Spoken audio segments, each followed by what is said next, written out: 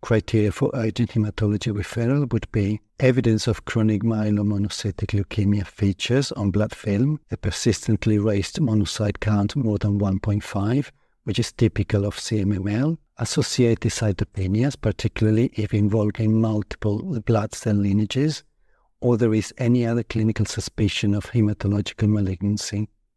If the monocyte count is more than 0.8 and the patient is well, we will check the travel history and check for any evidence of malignancy. We will then repeat the blood test and look for possible causes. Initial investigations could include a repeat full blood count, a blood film, inflammatory markers like ESR and CRP, any investigation as appropriate based on clinical suspicion, for example, a chest X-ray to screen for TB,